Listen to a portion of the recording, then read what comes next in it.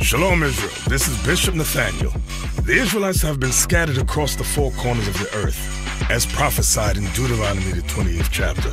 Here in Israel United in Christ, we need your help to recover the remnant of our people, teach them the gospel. Please help us, support us, and join or donate to the Booster Club today. Shalom.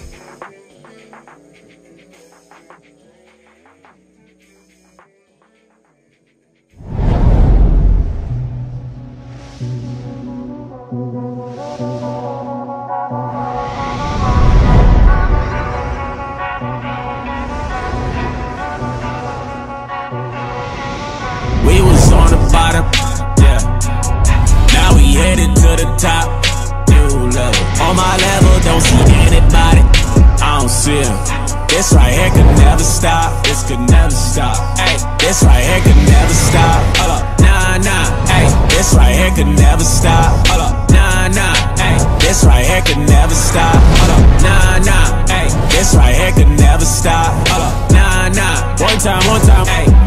I live on the job, right? Yeah, I'm always at work, right? Real people stay by me, right? Haters wanna do hurt, right? Know they tryna stop me, right? Drag my name through dirt, right? I don't feed into the hate, right? I just answer with a smirk, facts. I feel so special, facts. I know my worth, facts. My bloodline royal, facts. We the kings of the earth, right? You can't stop this, nah, nah. You can't stop this. We are kings to the Most High God. We not niggas, we not Negroes, we not Spics, we not Hispanic, you understand? We are kings, we are gods on this earth. Actually, before that, let me get Exodus 19:5. Just to prove what I'm saying to you, because everything we saying, we coming straight out the Bible. It's not something we made up on our head. But a lot of our people already know. We know what time it is. We know that something's wrong. You understand? We know that we ain't supposed to be at the bottom. And a lot of us already self-identify with being royalty. You understand? Read this. The book of Exodus, chapter 19 and verse 5. Now therefore, if you will obey my voice indeed and keep my covenant. So the covenant we were supposed to keep with the Most High God was to obey his laws, statutes, and commandments. You understand what I'm saying? So the reason why we are at the bottom is because we have not kept this covenant. But we don't. Then ye shall be a peculiar treasure unto me above all people. So we read that before, right? In Deuteronomy 7 and 6, it says we were supposed to be above all people. Right. Are we above everybody right now, Don? No. G, are we above everybody? No, hell no. Where we at? We on the bottom. We beneath everybody, and that's what Moses said was gonna happen to us. Read on. Verse 6, and ye shall be unto me a kingdom of priests, a holy nation. These are the words which thou shalt speak unto the children of Israel. And Moses came and called for the elders of the people, and laid before their faces all these words which the Lord commanded him. So we're supposed to be a kingdom of priests. If you have a kingdom, what you got in that kingdom? You got kings, right? Now let me get Leviticus 19:17, right? Because this is how we reverse the curse on how to love one another. Read. It's the book of Leviticus, chapter 19, verse 17. Thou shalt not hate thy brother in thine heart. So we're not supposed to hate our brother in our heart. Our heart is getting into our mind. Right. All right, read. Thou shalt in any wise rebuke thy neighbor. What do you do when you rebuke somebody? What does that mean? Huh? No, because we don't want to do that, right? Because then you might bruise somebody's conscience or ego, right? What you know what rebuke means? It means correction. Right. All right. If I got a son, or you got kids, you say you had a 7-year-old son, right? If I beat his ass with the belt, right? If you beat his ass with the belt, that is rebuke. That is chastisement. That is correction, right? Because you are telling him to do something and he's not doing it. Correct? Read on. And thou shalt not hate thy brother in thine heart. Thou shalt in any wise rebuke thy neighbor, and not suffer sin upon him. Right, so again, what is sin? Gio, what's sin? Okay, what is sin? Do you know? We're going to get it for you. We're going to get it because it's very important that we understand what sin is, because we say it a bunch of times. We are in the position that we are in because of sin, because this is what it is. It's the book of 1 John chapter 3 and verse 4. Whosoever committed sin transgresseth also the law. So whoever committed sin transgresseth also the law, meaning you breaking God's laws. Let's go say it again. Read. For sin is the transgression of the law. So sin is the transgression or the breaking of God's law. So that's what sin is. Now let's go back and read Leviticus 19:17 from the top. Leviticus chapter 19 and verse 17. Thou shalt not hate thy brother in thine heart. So we're not supposed to hate our brother in our heart. How? Read. Thou shalt in any wise rebuke thy neighbor. So we don't hate our brothers in our heart when we correct them. You understand? Same way that the Most High has a father-son or parent-child relationship with us, we need to have that with each other. You understand? He's correcting us by putting us in the position that we're in. We need to correct each other when we see things that they're going off on or not obeying God's laws. Read on. And not suffer sin upon him. What is sin? You're on. Breaking the laws of God, right? Where can I find the laws of God at? In the Bible. All praise to the Most High. Read. Verse 18. Thou shalt not avenge, nor bear any grudge against the children of thy people. That tells you who your neighbor is. He said you should not bear any grudge or avenge the neighbor of thy people. Right. That's who your neighbor is. In the Bible, when we think of, or when the Christian church, we think about neighbor, we think it's everybody, right? We think that God loves everybody. Is that true? That God loves everybody. Is that true? You believe it's true? What about you? You don't think it's true? Alright, now we're gonna get it, right? Let me get Sirach 12 and 6 first. Because we're gonna prove that God does not love everybody. That is a lie we've been taught by Christian church. You know what taught us that? Let me get that. Let me get that sign real quick. No, the one on the back, the man-made religious. Man-made religious. Let me get that one. This is who taught us that God loves everybody. Alright? John Smith, right? He created the Baptist religion. A lot of our people are in the Baptist religion. You understand? That was created in 1608. That never was in the Bible. In the Bible, I can't go read no scripture that tells me to go be a Baptist. Right. You understand what I'm saying? Joseph Smith, he created Mormonism in 1830. Ellen G. White, Adventist religion, 1863. You understand? All these men, do they look like you? Does the Bible tell us to be an Adventist, to be a Jehovah's Witness, to be a Baptist, to be a Mormon? No, it tells us that you just need to follow God's commandments. Because we do the same thing. You can put that back. We do the same thing in society every day. You understand? If the speed limit is 45 on this road and I'm obeying that speed limit, I'm obeying the laws of the land. You understand what I'm saying? If the laws of the land tell me that if I kill somebody, guess what? I'm getting put to death in prison. That's me abiding by the laws of the land by not killing nobody. You understand what I'm saying? That's what the Most High God required of us. Does that make sense? Now we're going to get that. Does God love everybody, okay? Because remember who taught us that? God didn't teach us that. Read. It's the book of Sirach chapter 12 and verse 6. For the Most High hated sinners. Ooh, the Most High hate what? For the Most High hated sinners. So that's hatred in the Bible. He said he hates the people who are breaking his laws. Right? That's one form of hatred in the Bible. Read on. And will repay vengeance unto the ungodly. And he's going to repay vengeance. You can get you back for that thing, right? That you do not, if you are not paying attention to his laws, he's going to establish vengeance upon you. Right. You understand? Romans 9:13. Romans 9:13. Because we're going to get another way that God hates. God is not all love and kisses and hugs.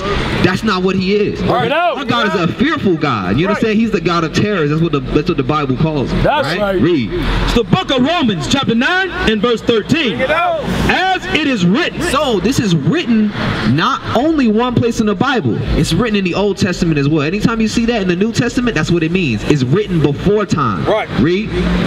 As it is written, Jacob have I loved. Jacob is referring to the 12 tribes of Israel right here. You understand what I'm saying? Because Jacob's name was changed to Israel. You familiar with the Bible at all? Jacob was wrestling an angel. After he wrestled that angel, get it for me. Yeah, you got it. All right, read.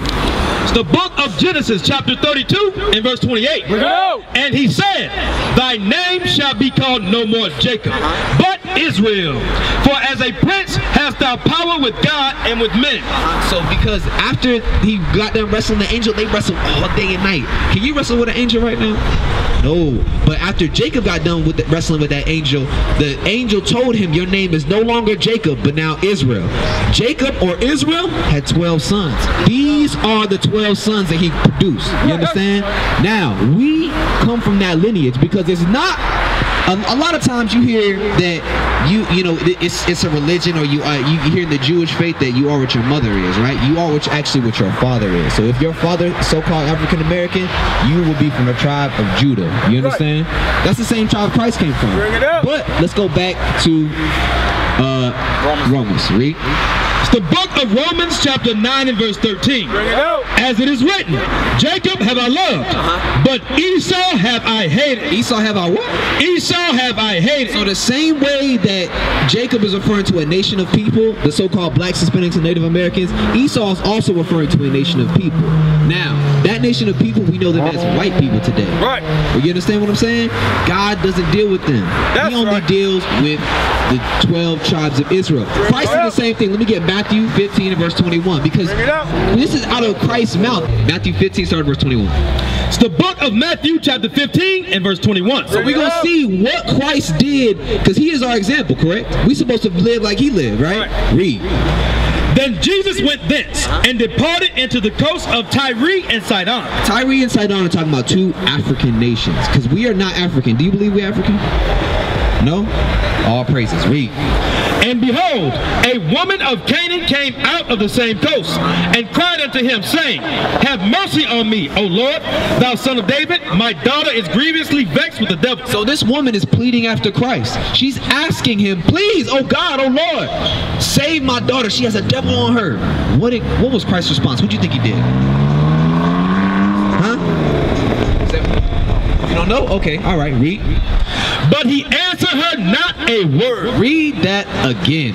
But he answered her not a word. Christ didn't respond to her. So imagine, you got somebody on their knees begging for you to heal them, heal their daughter. And Christ looked at her like, she talking to me? You understand? That's what Christ did. And watch what his disciples did. Read. And his disciples came and besought him, saying, send her away, for she crieth after us. Now that don't sound like love, do it? They said, send her ass away. Go, leave, get away from us. Why? Because she didn't have anything to do with the 12 tribes of Israel. You understand? Read.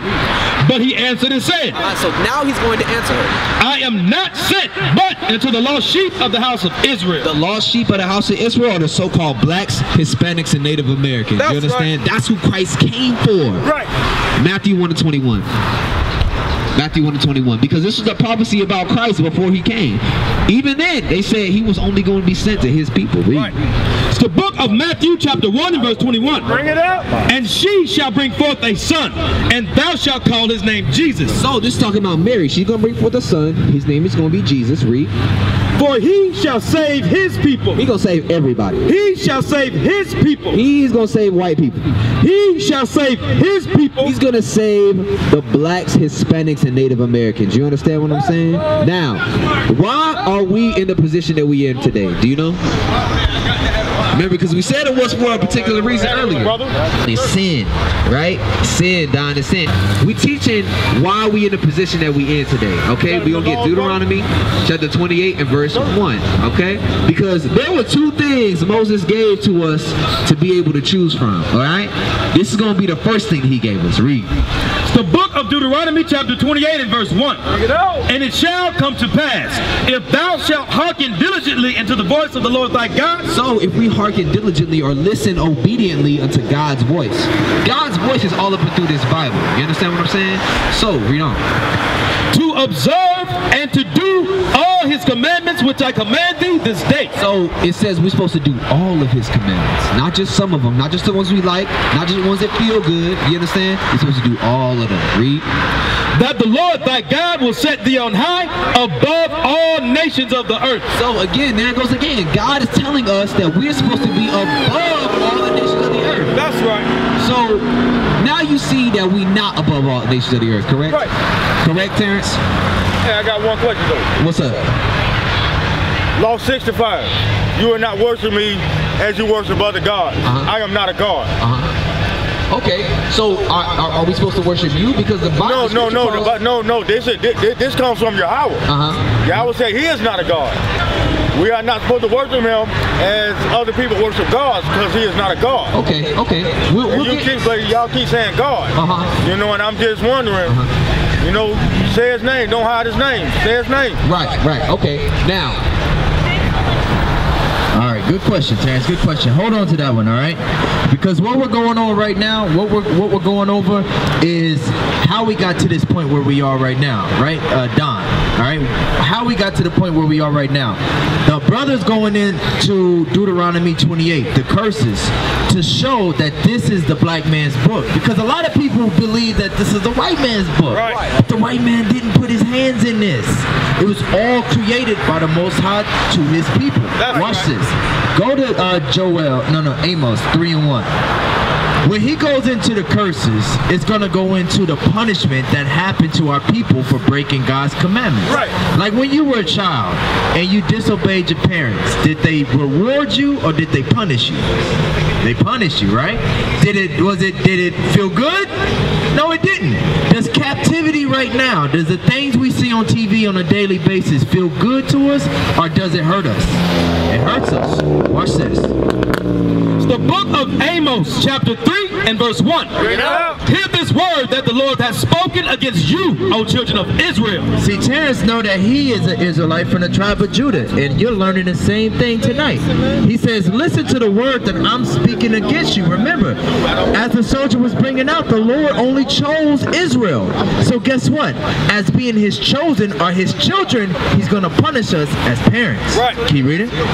Against the whole family which I brought up from the land of Egypt, saying, you only have I known of all the families of the earth. Remember, he says, you only have I known of all the families of the earth. Remember, to be chosen means that there was choices, and the Lord chose us. He said, you only Israelites have I known of all the choices that I had upon the face of the earth. Read. Therefore, I will punish you for all your iniquities. Therefore, because you're my chosen, you're my children, I'm going to punish you. Right. When you got in trouble with your friends, did your parents punish you or did your parents punish your friends? They punish you only because they only dealing with you. That's why the soldier's going into what he's going into right now. Right. Okay. Go to Joel chapter 2 and verse 27, and then soldier, you're going to come back up. What he's going into when he's going into the curses, I want you to really pay attention because he's going to use these signs to show you that the Bible is the same as these signs. These here are just pictures, but the Bible is painting it for you, okay? Read. It's the book of Joel chapter 2 and verse 27. And ye shall know that I am in the midst of Israel, and that I am the Lord your God. And he says, I am in the midst of Israel. Why didn't he say I'm in the midst of the whole world? Why didn't he say he's in the midst of the Chinese or the Arabs or whoever? He says, I'm in the midst of Israel. Read. And that I am the Lord your God and none else. He says, I am your God, Don, Terrence, and none else. That's right. Just like that's your sweater. I can't wear it because it's yours. Right. This commandment in this Bible, all the things that pertain to it, it belongs to Israel. That's right. God belongs to Israel. Right. And none who? And none else. Right. See that? And none else. So when we go into the curses that he's about to go into right now, he's explaining that these curses are going to be on us and who? And none what? And none else. That it only pertains to the Israelites. Right. And none else. Scream black power while Haran was pushed.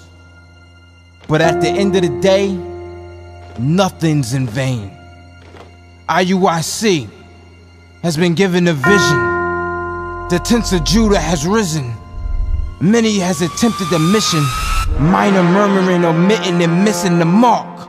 Just reading that he had the flame of fire in his eyes gave us the spark. We on Paul's mission. We out on the road, purple and gold, from Mexico, Cuba, Haiti, Ghana, Sierra Leone. 144,000 boots banging, concrete crackling. These are how men repented at heart. The scriptures is proof. IUIC, we deliver the truth.